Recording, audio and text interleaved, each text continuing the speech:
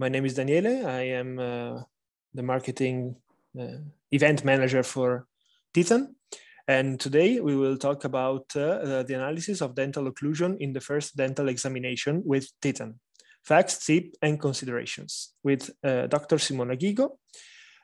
Just a quick reminder before I present you the doctor, and I will let her speak for the rest of this evening. This webinar is recorded. This webinar will go up in YouTube, I think tomorrow or the day after tomorrow. So for any one of you that arrives later or wanna watch again this webinar, it's free to watch again. After that, Dr. Simona Ghigo will speak for about half an hour, 45 minutes. And then after that, you can make all those questions that you want. Below you can find two boxes. One is called chat. The other one is called question and answers. You can type your question there and I will read the question to the doctor. And then so we can make all the questions after the presentation is over. That being said, I present you our doctor for tonight. Our relator is Dr. Simona Ghigo. She has graduated in Turin with an experimental thesis about a new program for the differential diagnosis in patients with cephalegia. She is a clinic. She is an active doctor, so she will speak about real cases, active cases. And from 2017, she has the studio Associato Ghigo and Barrera. So she works in her studio. I think I said everything, but for the great experience that Dr. Simona Ghigo has, I can speak half an hour and I will not have finished the presentation. So I let her speak. Thank you for being here. Thank you, everyone. Thank you, doctor. The audience is yours. So thank you. I'm very happy and grateful to be here. So thanks, Teethan, for having me. Welcome, everyone. I thank you for sharing your time and for finding some time for being here. I know how hard it is to find some time, and I appreciate your being here. So my webinar is focusing on the use of Teethan exam during the first dental examination. So when we first meet our patients, we have to look for a lot of things. We have to focus on the main purpose, this having a general idea of the patient's desires, needs, and we have to collect the widest number possible of data about him or her in order to make a good diagnosis, to know something about his or her personality, and about his or her dental history.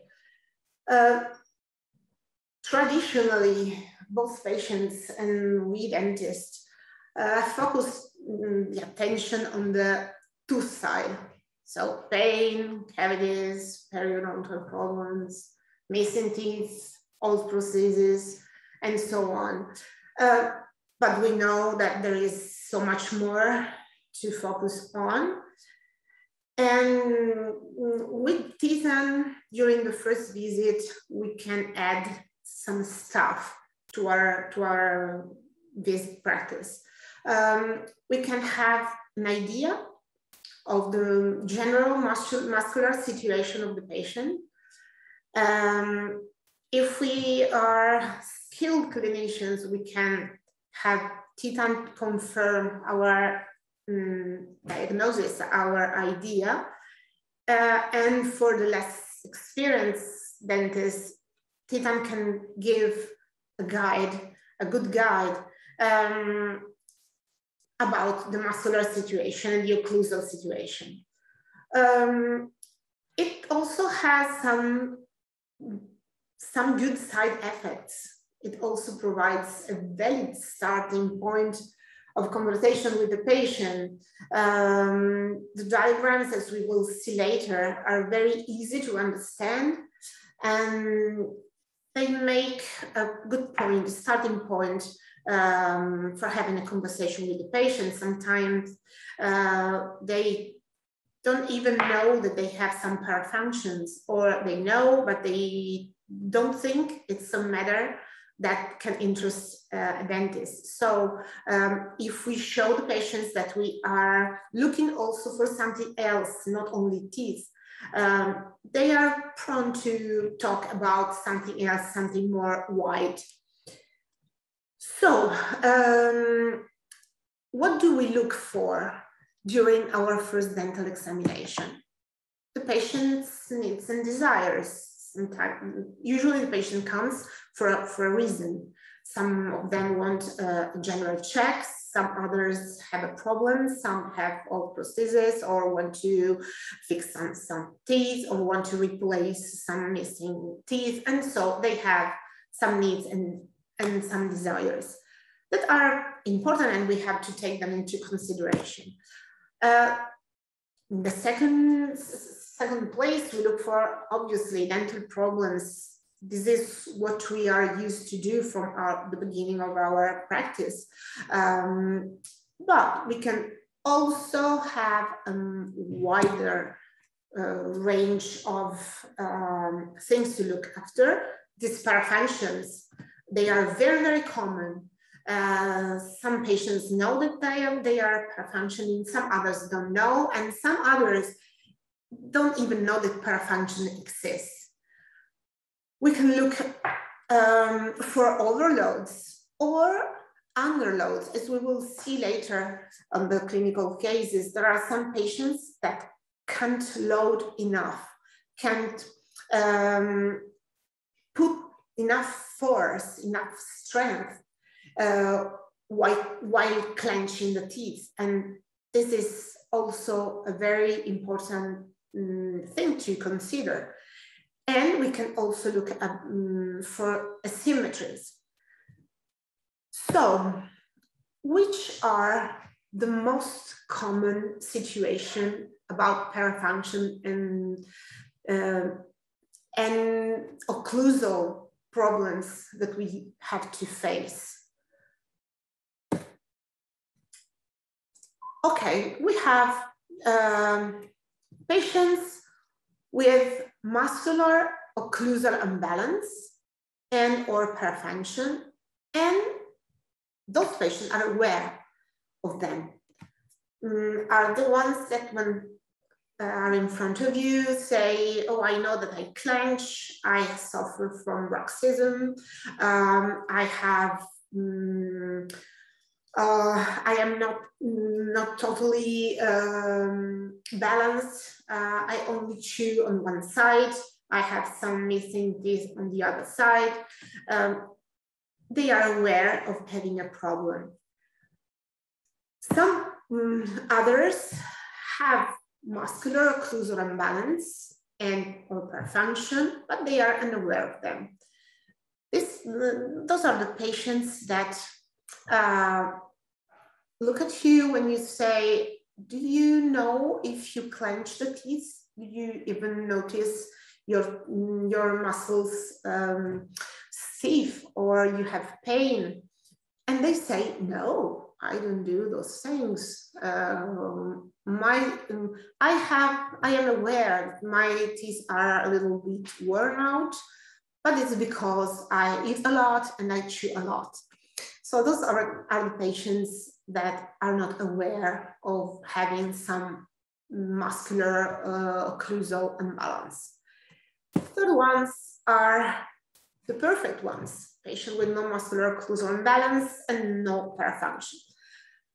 Usually are very young patients, or sometimes a little more aged people, but aged people with a perfect balance and no parafunction are quite rare to find. Okay, so I am a clinical doctor. I am not a research doctor, so I will share with you my experience. I'm using Teethan. I have used Teethan for the last 5 years in my daily routine, in my office. And I use it almost in all first examinations. So I will show you some cases, different ones from the others, and share my experience. Okay, the first case is a case of a young girl. She's 15 years old. She came for a routine checkup. Her dad brought she to me to have a check. So I noticed, and she noticed, a slight chipping on incisal edge of the 2.1. And there was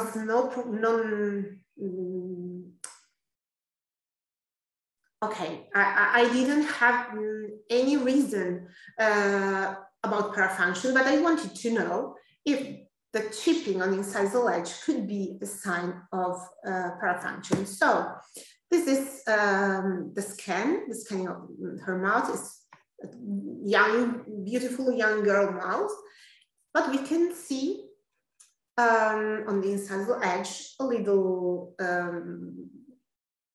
small part of enamel that is not there. So this is the occlusal lower scan, no signs of parafunction. And this is the upper, and even there, no signs of parafunction, no, absolutely nothing.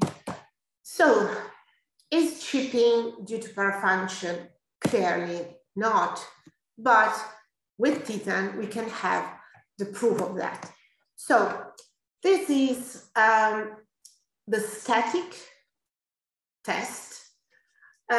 This is the first test that we do with Teethan. For the ones of you that are not used to use it in the daily routine, I will just resume briefly what is the Teethan exam and what the meaning of the indexes. So we use the Teethan to measure the balance of the dental occlusion. So the patient has some proof of clenching. We have the 4 probes that are put with some gel adhesive things on the skin of the patient. The first 2 are put on the temporal muscles and the second ones are on the maxillary muscles.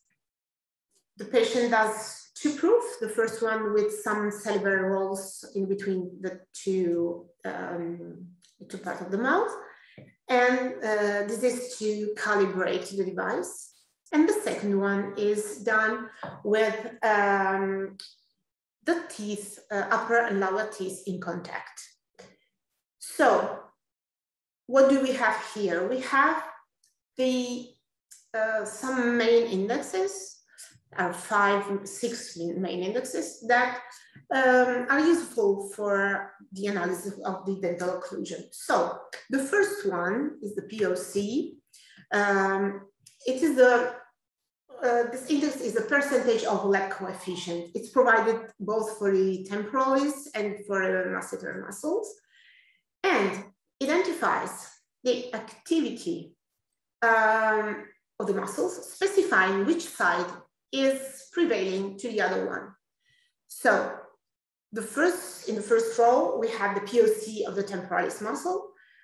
We have a slight prevailing of the right side, but index is in the range of the normality of the average. Same thing is for the masseter. So we will see in the next slide how balanced they are. the third one is the barycenter. Barycenter compares the activity of the temporals with the activity of the masseter, and it reveals whether the masseter muscles or the temporal muscles prevail. Physiologically, a posterior barycenter is preferred, where the masseter prevails over the temporals, because when we clench, we have to do physiologically more strength on the back teeth. And when we do more strength, or we have more strength on the back teeth, we activate the masseter.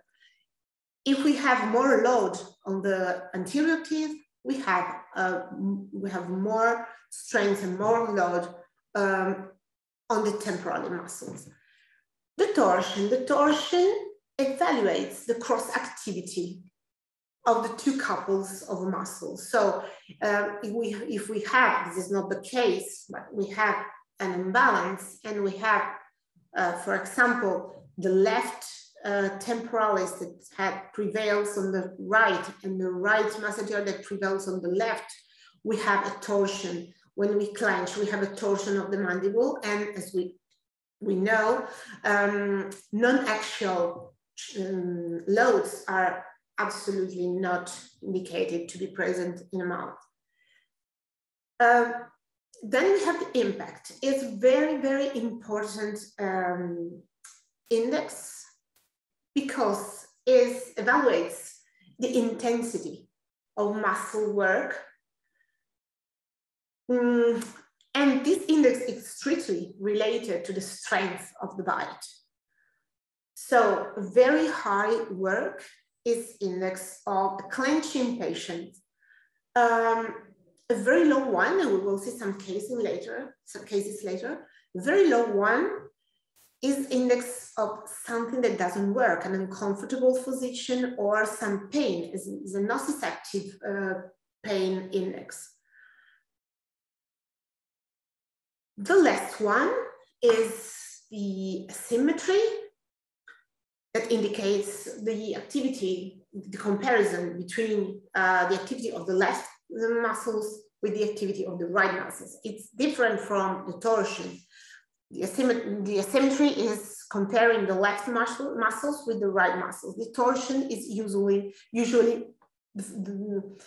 a movement index.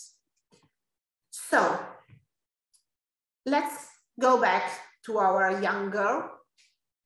The index are all in average, in the normal standards. She has 89% of regular activity. So this is kind of like traffic light. We have 89% of efficiency. In some patients, we have very, very low indexes, and this means that there is no balance in their occlusion. On the upper image here, we also have two targets that are centered. In some cases, we will see that an arrow can show up here or there, giving the direction of the torsion. And the two targets here are on the red square is in the center. So it means that there is a balance of occlusion. And this is absolutely proved by the second page of the report. This a visual one.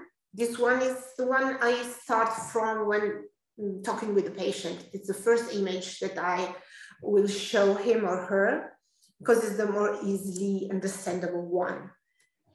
That girl has 25% for each sector. That is quite different to find, even in balanced patients. So, absolutely, the chipping on the 2.1 is due to paravention? No. Probably she bites something hard, or maybe she had little trauma, and no parafunction, absolutely. So let's move on to case 2. She's a woman, 50 years old. She came for a routine checkup, and I noticed that her teeth were slightly worn out, and she had no awareness of parafunction. So I took the scan, as I usually do. This is another good way of communicate with patients. We can see that there is some signs of parafunction on the front teeth, and even these are some signs of parafunction. She has some orthodontic problems. She knows she used to have an orthodontic therapy when she was young, and then she stopped to wear night guards, and everything just came back to the previous situation. What about our question? The question is there a parafunction? And if so, what type of parafunction? So let's analyze our report. We have a good situation, 89% of efficiency, centered situation. We have a slight anterior barycenter. You notice that the lower average is 90, she's 87.78%. So it is almost in the normality, but we have an impact. So a occlusal strength that is 178.18. It is quite high. So even if we look at the balancing of the 4 muscles, we see that it's not completely balanced like the young girl of the first case, but in some way she is balanced. So what can we think about her? No pain, no awareness of parafunction, no big signs of parafunction. What type of parafunction? With 178% of impact, she is clearly a clencher. So, third case. This is a slightly most complicated one. She's a female, 61 years old. She asks for aesthetic improvement and reports muscular stiffness and pain. Every one of us know that a patient that reports some pain, muscular pain, stiffness, is a patient that we have to be careful to deal with. And sometimes they are a very stressed one. That lady is a manager, and she's very busy. And in the last year, she had to manage with depression. So I expect something not perfect in her muscular balance. The X-ray doesn't show big things apart from this endodontic problem here. She has no pain, absolutely no symptoms. As we look at her photo, we can immediately notice that probably she had she lose some vertical dimension of occlusion. And even her smile is not a relaxed one. I know that being in front of the camera is not for everyone, but she's not relaxed.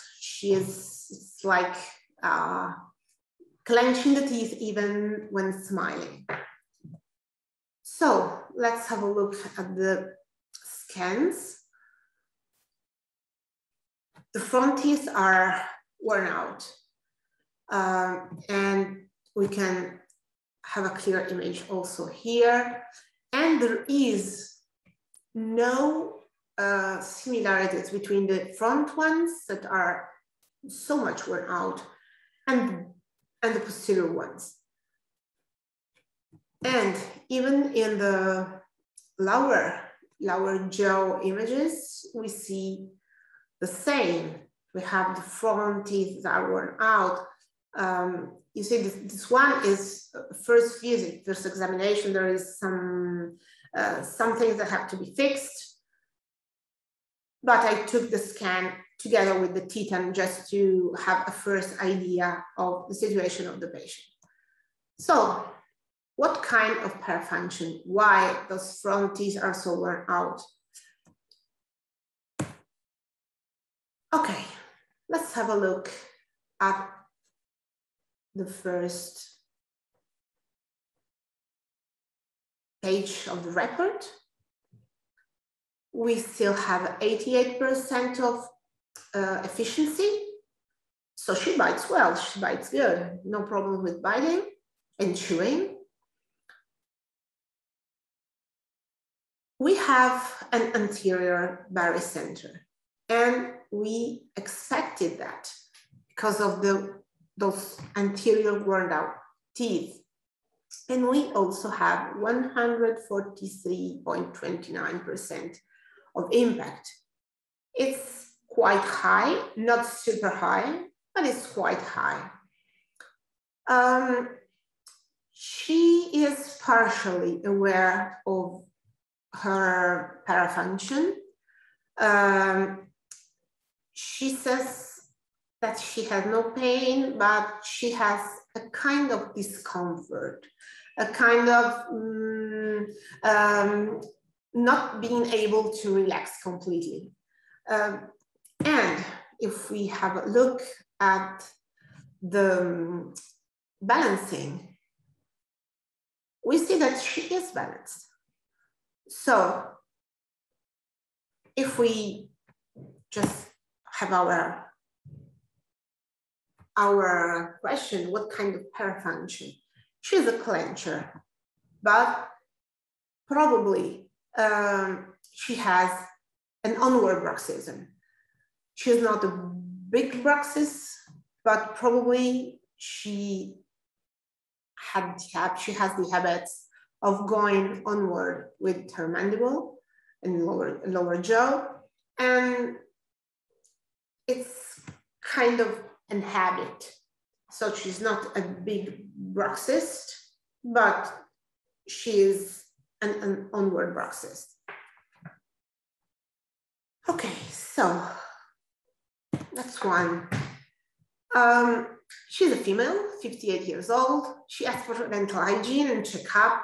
No muscular pain, but severe neck pain. She suffers from neck pain, and she reports that the neck pain is always present. She doesn't remember when it started, but it's a lot of years. Our question is, can masticatory muscles be a contributing factor of her neck pain?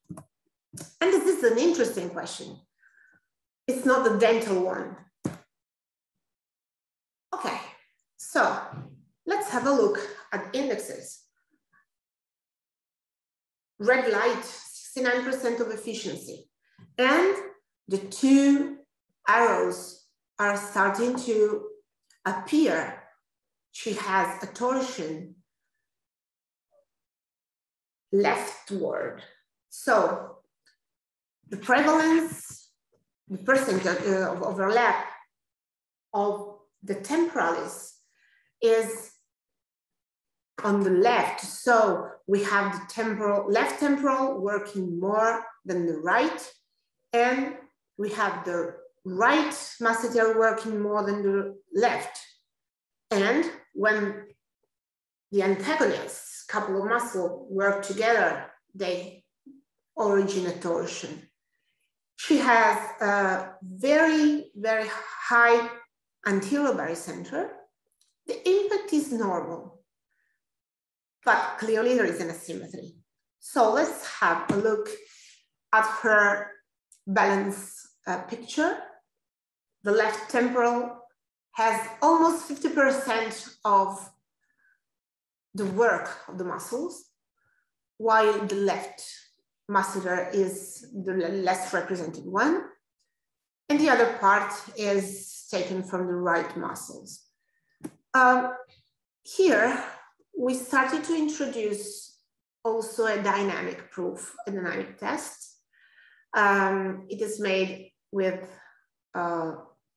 our probes on place, and we give her chewing gum, just ask her to chew for a while, and then we take the right chewing test, making her chew her chewing gum on the right, with the right teeth for 20 seconds, and we ask her to move the chewing gum on the left. So,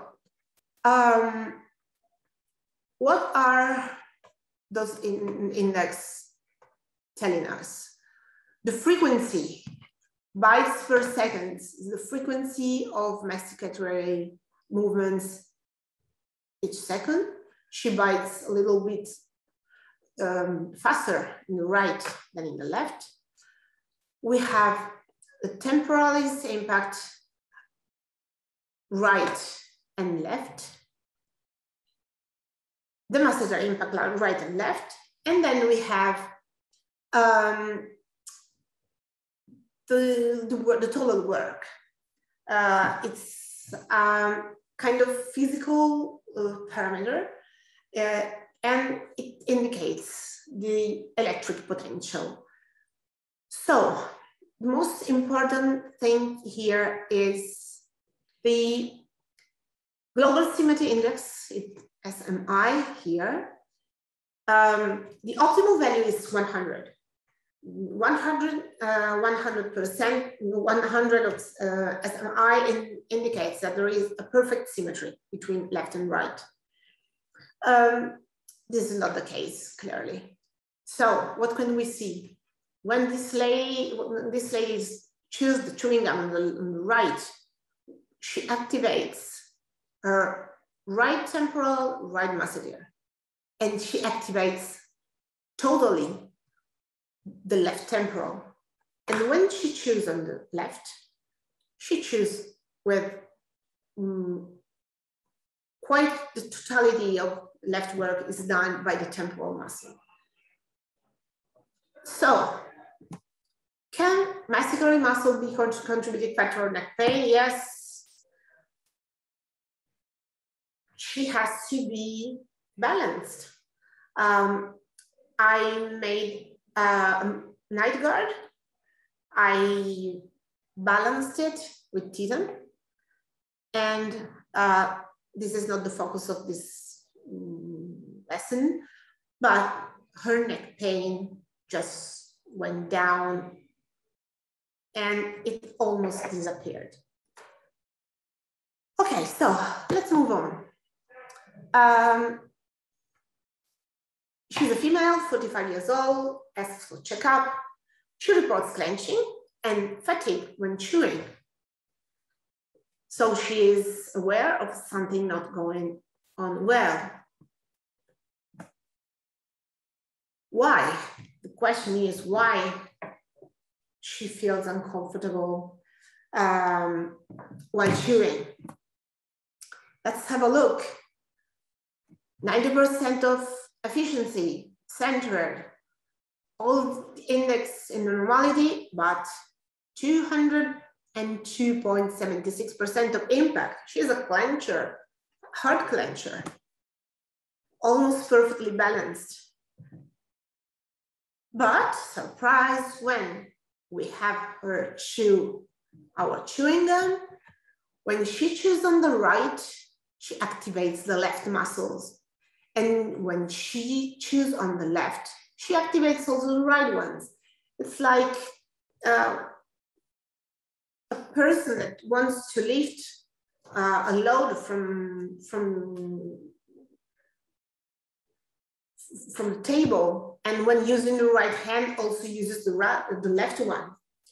Of course, she's having fatigue when chewing. What can we do? We can just try to lower her clenching. She had a mouth night guard too.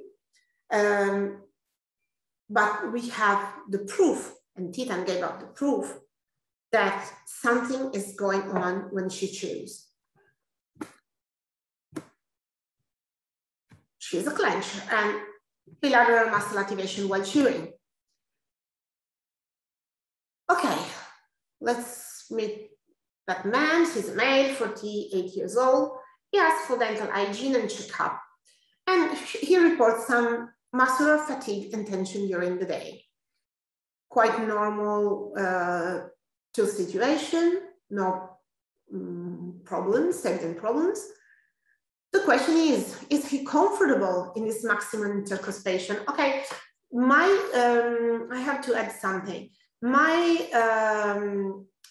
question is due to the fact that while talking and examining him, I noticed him to close in anteriorized position. When I asked him, please close while doing the scan, he didn't close in the maximum intercusp position, but he closed in an anteriorized position. So I asked myself, is he comfortable in maximum intercuspation? So this is the scan. Nothing to a little bit of big bite, anterior big bite, no big problems. Some not perfectly aligned teeth. Let's have a look at the indexes. Almost everything out of normality. Red light, 71%, asymmetry, anterior barycenter torsion, but the one that goes and catch our attention is the impact, 37.85. It's very, very low. What does it mean? It means that probably he's not comfortable when he's clenching in the maximum intercuspal position. And he's not balanced, but it's not our point. The point is that he tries to go onward with his mandible because probably his mandible is in a position that is a little bit too much posterior.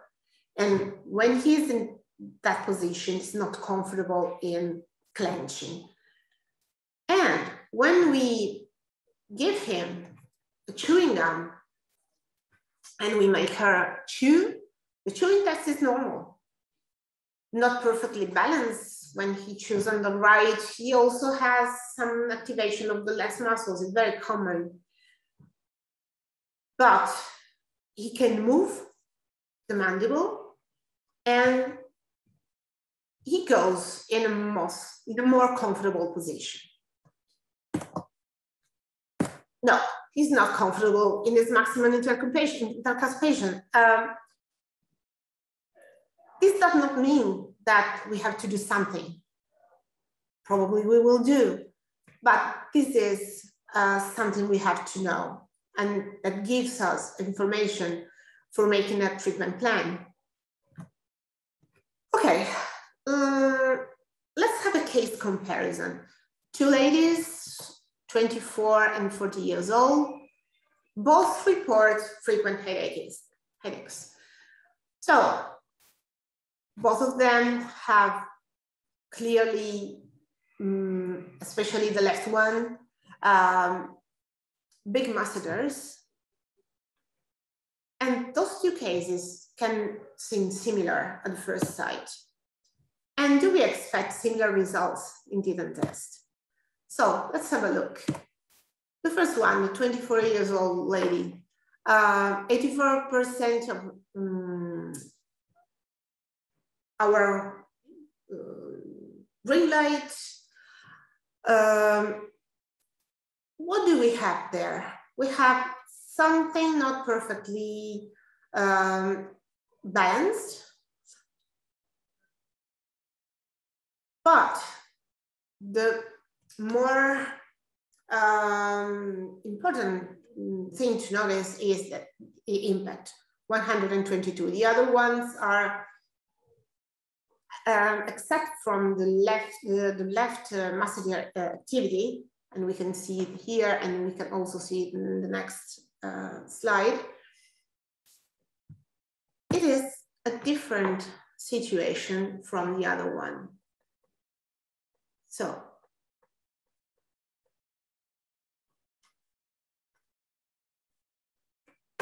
the lady on the right has a similar difference from the normality in the barycenter torsion, or everyone on the right torsion, 84% of efficiency, but she has a low impact, lower than average. Why? So, do we treat them in the same way if we have to treat them? And if we have a look at the visual, our visual cake, the younger lady, right side, masseter on the right, the other lady a little bit more balanced. And when chewing, the younger one is a little bit more unbalanced because she uses more the masseter. The other one is more balanced. But which parafunction they have? They have the same one? No. The young lady, she's a clencher. The other lady, she's not a clencher, but he has a face muscle contraction. They have the same headache, frontal, around eyes and on the cheeks. But the first one, she clenches. The second one, no, she contracts face muscles. So, to finish, when Teethan cannot help us, which are the cases when we cannot use it and this is not helpful? When there are missing posterior teeth, we cannot ask a patient with missing posterior teeth to clench. We have to, for the first proof, the calibration one, we have to put some cotton rolls in between the two arches. And so if the patient doesn't have the posterior teeth, of course we will have an anteriorized strength.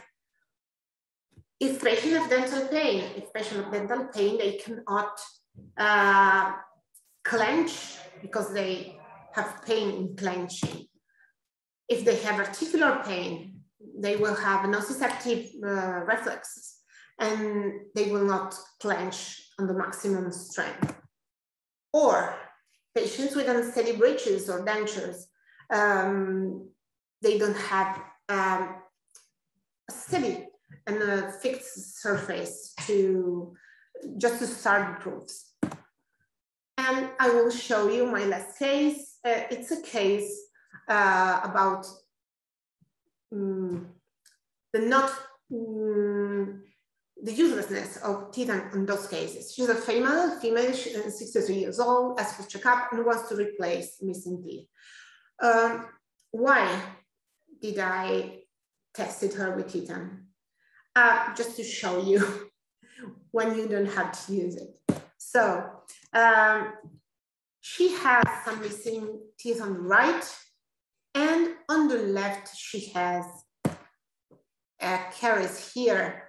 She has a pulpitis, so she's not going to clench properly. This is our scan. No particular problems. And the first value that comes to our attention is the impact, 20%, almost 21%. She couldn't clench properly because she missed some teeth on the right and she has pain on the left. So thank you for being here with me tonight. I hope I've been useful with my experience, and I'm here to answer to your questions if you have some. Thanks, Simona. Thanks to you, to your great presentation with, if I counted right, 6 clinical cases, right? Amazing, amazing. So we can start now the questions. I see that there is already one that I'm gonna read it to you out now.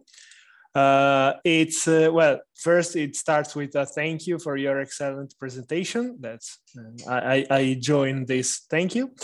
The question is, the modern dentist uses multiple technologies at the new patient's visit, including CT or MRI to assess the TM joint, the T-scan to assess the tooth contact, the balance and timing, and the EMG Teethan to assess the muscular activity and balance. How does Teethan integrate with the other measurement-based technologies? Okay, this is a good question, very specific one. So thank you for doing that. Okay, Teethan is a first level diagnosis system. So when it's very easy to use, it's very quick to use, and it's a first level one. We have a patient and we have to decide if he needs more tests, if he needs some going deeper on some phases of his situation. So in the first visit, we use Teethan just to identify our problematic patients. And it is a muscular test. And it's very quick, very easy to use, no pain, no difficulties, it's well tolerated by the patient. But we have to know and to remember that it is based on patient collaboration, cooperation. So in most cases, our MRI, CT scans can add more and confirm our first idea of diagnosis. In some cases, they say something more deep and sometimes different. But if there is something wrong with the muscular balance of the patient, Teethan can help us to identify the patient that need some more deepen in the diagnosis.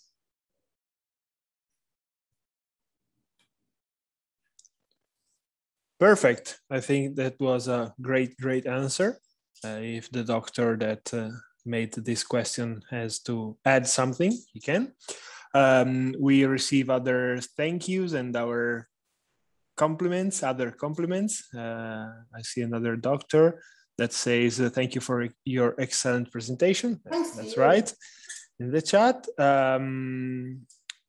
So right now I don't see any question anymore. And I think that using clinical cases as you did, it's perfect because actually it explains so much of the Teethan and of the indexes and of the balance and of all the things. So I think that for this reason there are many questions. I see another one. I see that this question is, please, have you noticed some changes after treatment on parameters? Yes, of course. This is a great satisfaction. It's something magic. The patients are amazed. Oh, I didn't tell you that I give a printed report to the patient when he leaves my office after the first visit. And if I do some treatments that can go from night guard to some big prosthesis rehabilitation, I always test the patients during the process of the therapy and at the end of them. And I usually have big results. The patient feels well, but Teethan says and proves it. The most amazing thing is balancing the night guards with Teethan. You can put the probes on, you can put in the mouth of the patient the mouth guard, and then try it. And you have chair side proving of the efficiency of your bite. So this was not the focus on my lesson. So I obviously have a lot of second testing, third testing. And when the patient does some treatment in my office, I usually, during the regular checkup visits, when he has finished the treatment, I usually check it with Teethan. And yes, of course, there are big results and big changes. And again, the same doctor says, thanks, Dr. Ghigo, and congratulations. So if someone else has any more questions, feel free to ask. And after that, we can close and let the people from United States start their day, and us from Europe end our day, because actually this is the timing. No, I don't think there will be any question anymore. So I just want to add something. If someone has any doubt anymore, feel free to contact us. You can find our website, that is Teethan. Our social media, always Teethan. And our mail is info@teethan.com. So for any question anymore, and if you have some question about Teethan, feel free to ask us. If you have any question for the Dr. Ghigo, ask us, and we will report the question to the doctor. Simona, if you want to add something else to finish it off. Okay, thank you for your time. Thank you, Teethan, for having me. And I'm always very happy to share my experience. I'm here, and if you have some doubts or you want to ask something, feel free to contact me through Teethan. I will be more than happy to answer you, and for the ones of you that already use Teethan, I will be happy to compare our experiences. Thank you so much. So for everyone, see you later. See you next time. And this video will be uploaded on YouTube, I think tomorrow. So everything will be seeable again. Thank you. Thank you, everyone. And see you next time. Bye-bye. Bye-bye.